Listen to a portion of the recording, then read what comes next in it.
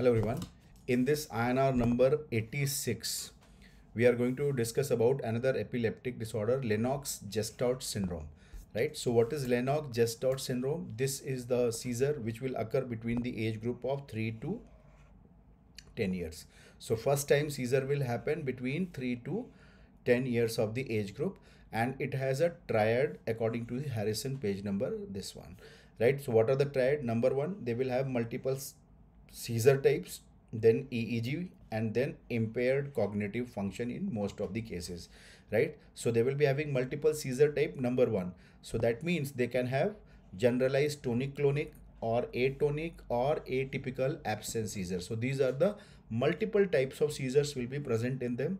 And when you will see the EEG, if you look at the EEG, so you can see that multiple spike and wave discharge, and this will be slow. So remember, they will be having slow, which is less than 3 hertz of the spike and wave discharge will be seen on EEG. That will be the second.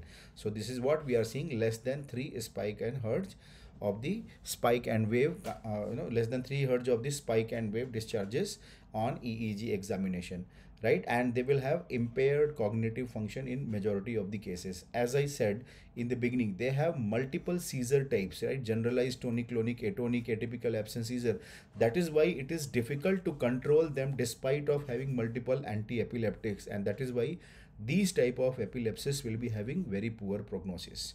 So keep revising this topic. Best wishes for your exam.